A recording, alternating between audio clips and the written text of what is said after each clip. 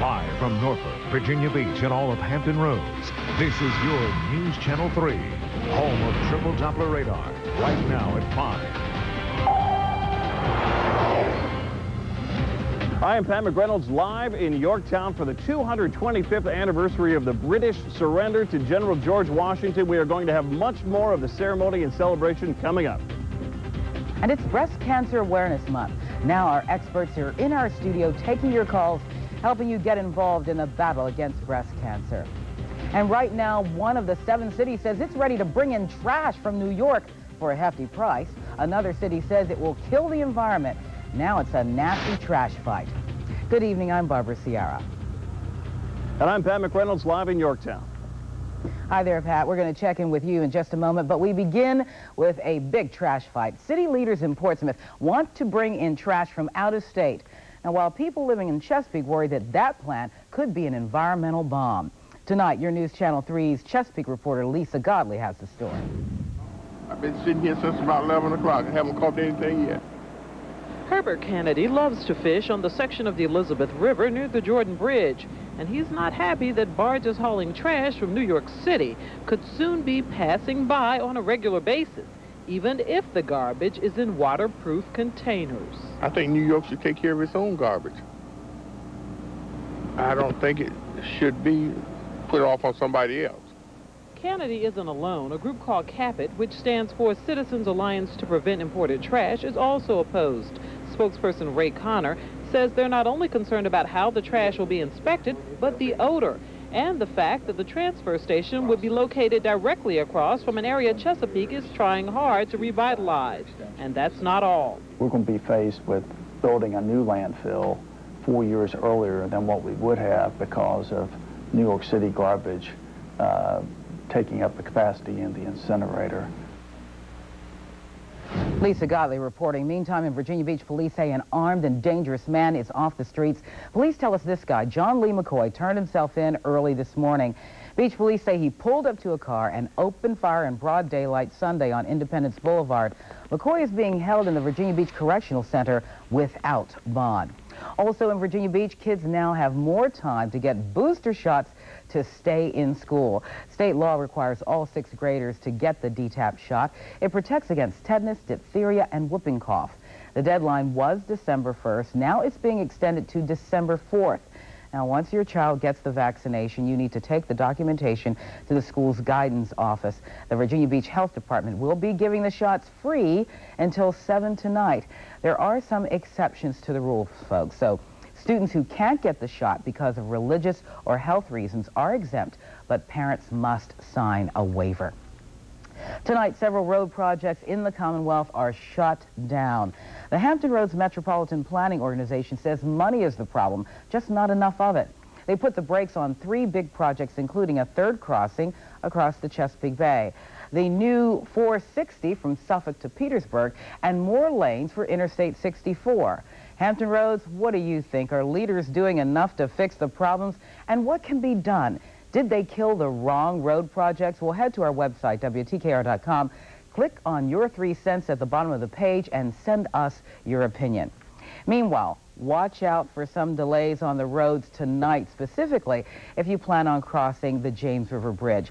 VDOT crews started test lifts earlier today and plan on keeping the tests going until 9:15 tonight. Traffic will be stopped for up to 15 minutes each time.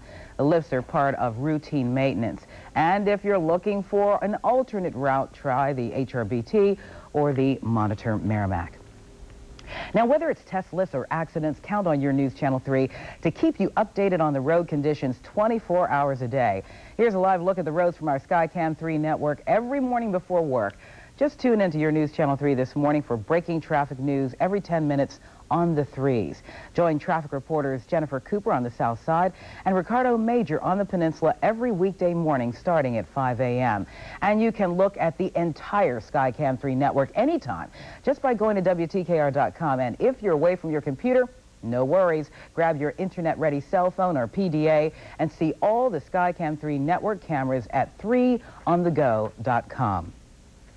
Military families know what it's like to wait, and that's exactly what they did this morning as fog delayed the homecoming for 250 active duty sailors and reservists. Your News Channel 3's Priscilla Monti was there as they waited for the plane carrying Navy cargo handlers to arrive this afternoon. Hours after Dad's plane was supposed to land at Naval Station Norfolk, Conrad Pickford and his 4 siblings peer through the fog. Fog. Lots of fog. Not what you want to see. You want to see Daddy out there. Yeah. Inside, the band plays.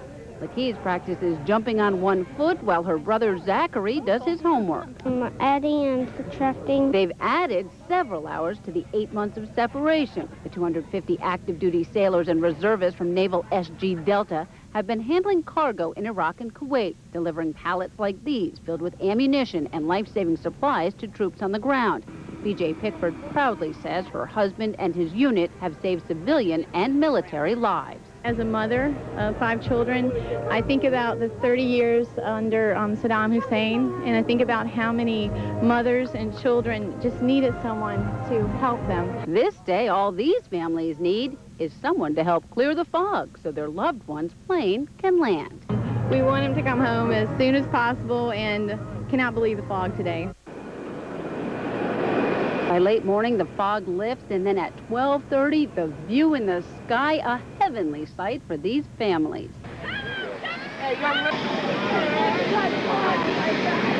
I'm glad I went. I volunteered to go, and I just missed all these kids and my family so much, but we're proud of what we did over there, so we enjoyed it. How hard was it to wait those extra 5 hours this morning? They killed us. That was longer than 6 months over there. Welcome home at Naval Station Norfolk. Priscilla Monti, your News Channel 3. I'm sure it's great to be back. Now, these reservists and active duty sailors still can't go home just yet. They have another assignment on base for the next few days. And also in your military watch, the U.S. military admits the bloodshed in Iraq is increasing despite increased security measures, and the U.S. troops are getting caught in the middle. As your News Channel 3's Aline Sergani shows us, Americans are now working with Iraqi authorities to refocus their operations.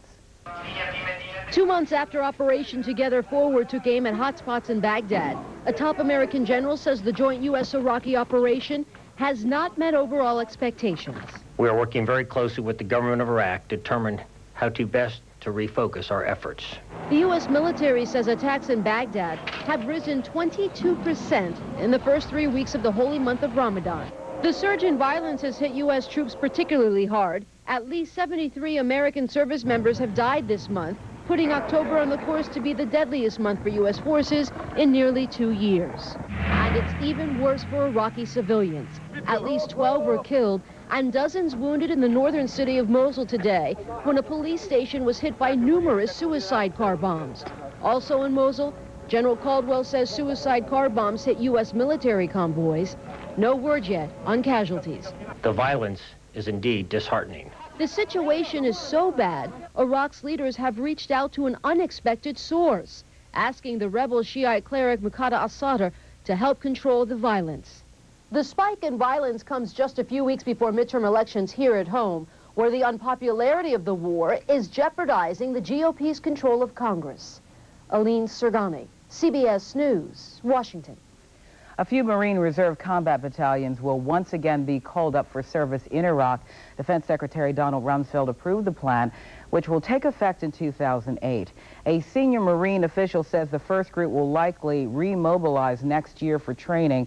This is the first return trip for Reserve combat battalions.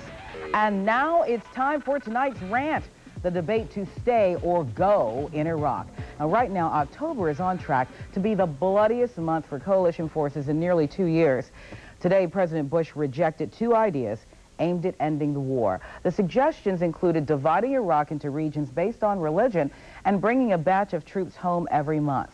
Well, is it time to consider those kinds of options? Should we cut and run or stay the course?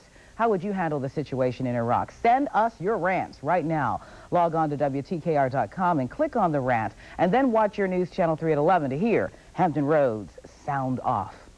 Well, it's been 225 years since the British surrendered to American and French allied forces in the Revolutionary War. And guess what? Cause for celebration. They are partying hard, marking the event. And your News Channel 3's Pat McReynolds is live in Yorktown for the start of the anniversary of the victory at Yorktown. Quite a celebration, Pat? Oh, it definitely is. In fact, it's been going on all day. There are already thousands of tourists here, Barbara. In fact, as you mentioned, 225 years ago today, American and French troops laid siege on the city of Yorktown, surrounding the British troops and cutting off their supplies. And in less than a month of constant bombardment, the British General Lord Charles Cornwallis surrendered to General George Washington. And of course, it was that victory that really founded our country. And for the next 4 days here in Yorktown, we are going to celebrate. Thousands of tourists are already here. And this morning, they enjoyed a parade through town, colonial-style fife and drum corps preceded modern high school marching bands, and then dignitaries from all over the world graced the opening ceremony for the anniversary celebration, including Virginia Senator John Warner to the Foreign Defense Minister of France. Of course, France played a huge role in this victory. Along with their warships, they actually had more regular Army troops here than the Continental Army, led by the Marquis de Lafayette. It is all the beginning of 4 days of amazing events right here, including music, booths, reenactments, everything going on from here down to the waterfront. And, you know, we would be remiss if we didn't mention the vital role that the German military commanders played in this victory and, of course, in the founding of our country. And we have a very special guest here with us today. It was Baron von Steuben that actually trained all of our troops at the Valley Forge, but this is a direct family descendant, Henning Baron von Steuben. Thank you so much for being here. Well, thank you very much for being on the show.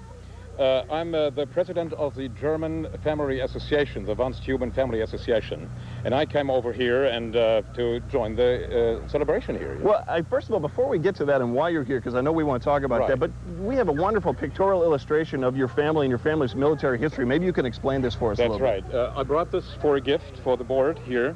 These are 7 relatives of mine who were on the anniversary celebration in 1881, you know. 3 of them, all these were Prussian officers. This is a portrait of the U.S. General, Frederick William von Steuben. And these are 7 relatives of mine. This is my great-grandfather, Kuno von Steuben. He was a young lieutenant when he joined a celebration here in Yorktown. And we should say that the U.S. General pictured there in the center there actually fought here at Yorktown and commanded some of the American troops. That's right. He was a drill master. He drilled the American troops at Valley Forge and was one of the division commanders here in Yorktown, the Battle of Yorktown. Wonderful. That's it. Let me ask you then, obviously, other than to carry on your wonderful family legacy, why was it so important for you to be here today? Well, for 2 reasons. On one hand, to follow the tracks of my ancestor, you know, that would be interesting for me personally. And on the other hand, to express the close relation to the American nation, my family's relation to the American nation, and to the meaning that's symbolized here, you know, that's it. Definitely. Well, we definitely appreciate you joining our show here today, and we hope that you enjoy the celebration. Thank you very much. Thank you very much for being the show. All right. And Barbara, we're going to have several more guests throughout our 90 minutes of news here, so make sure you stick around. We're going to have a lot of fun here in Yorktown. Enjoy yourself. See you in a few minutes. Well, tonight, some really good news for folks wanting to pay less money for prescription drugs. Walmart's trial $4 drug plan expands today, and some folks in our viewing area are about to get a big break. Researchers say they may have a way to slow down Alzheimer's disease. Find out why they're promoting getting high. And we're working on making strides against breast cancer. It's all about awareness. Information is power, folks, so call us right now. 757-626-0303 to get involved or just get information about next week's breast cancer walk. I'm Chief Meteorologist Mike Harvey at the Victory at Yorktown celebration. A few high clouds will move in. I'll let you know if that means rain for us in Hampton Roads. That's coming up here in just a few minutes. And I'm Kurt Williams live in our Virginia Beach newsroom at Town Center. Coming up new at 5:30, new developments in the scandal involving former Republican Congressman Mark Foley. A priest has now come forward admitting that decades ago he had a relationship with Foley when he was a boy. And this priest is saying some pretty shocking things. Plus, a day of fishing ends with an 81-year-old man in the hospital. A stingray got into his boat, stabs him in the chest. Find out how he survived the attack. That is new at 5:30. On tonight's Survivor. No choking! You've never seen the castaways compete like this. Get off my neck! The conspiracy is much bigger than I can picture. But their biggest foe could be the game. Both tribes will vote somebody out. New Survivor, CBS tonight. Your News Channel 3 is investigating towing troubles. More than 240 cars have been towed from a parking lot at the beach. Where is this towing hotspot, and how can you prevent your car from disappearing? Your News Channel 3 uncovers the answers tonight at 11 after Shark. George Allen, scandals, slurs, and insults. Now after Allen's dark side is exposed, he wants the race to be decided on issues. Well, here's his record. Allen voted against additional body armor for those serving in Iraq. Allen's taken thousands from big oil and voted to give them billions in tax breaks. And Allen's repeatedly voted for pay raises for himself, but against raising the minimum wage. George Allen is wrong on the issues, too. The Democratic Senatorial Campaign Committee is responsible for the content of this advertising. Joe loves Oatmeal Crisp cereal because it's made from crispy, delicious flakes, crunchy oatmeal clusters, and juicy raisins. Now he's discovered that Oatmeal Crisp has ingredients that may reduce the risk of high blood pressure and stroke and may lower cholesterol. That's good news for Joe. Honey? Very good news. Oatmeal Crisp, the great-tasting cereal with ingredients that may reduce the risk of high blood pressure and stroke. Love it with all your heart. I'm Phil Kellum. Securing our country and defeating Al-Qaeda are our top priorities. But Congress's incompetence and misplaced priorities are preventing our success in this mission. My plan? Adopt the recommendations of the 9/11 Commission, enact tough anti-terror surveillance programs, and capture or kill terrorists who intend to harm us. I approve this message because we must change Washington to secure the safety of America.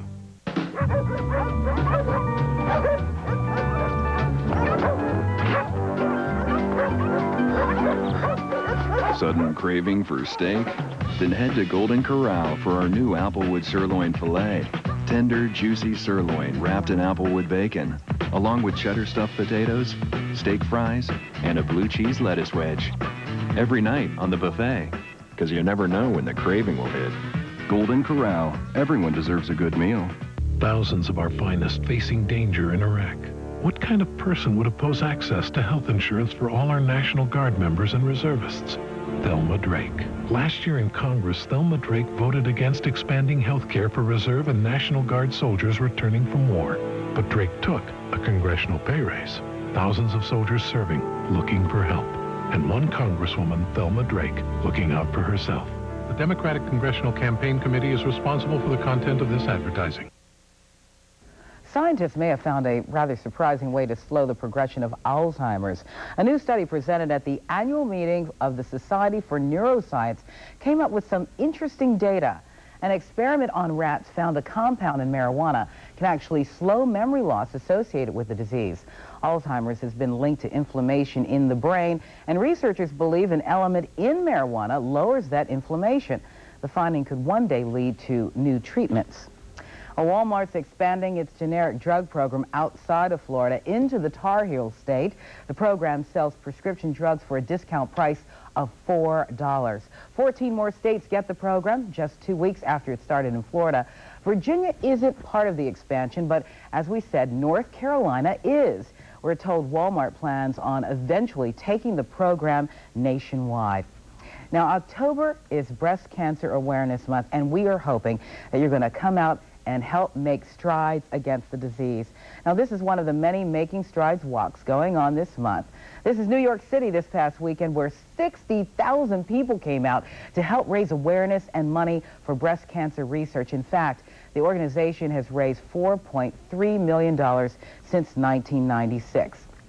And hey, you have a chance to help make strides too. Here is a live look in Studio B here at your News Channel 3 in downtown Norfolk Studios. All the ladies here are cancer survivors. They're part of a group of ACS called Reach to Recovery. Now, these folks are here taking their valuable time to take your calls right now. They're helping you to get involved in the local event. It's about raising awareness and fundraising, but just come on out. The number to call right now is 757-626-0303. Making Strides walks are scheduled across the country to raise awareness, as I said, and also raise money for research. The fundraiser here in Hampton Roads is on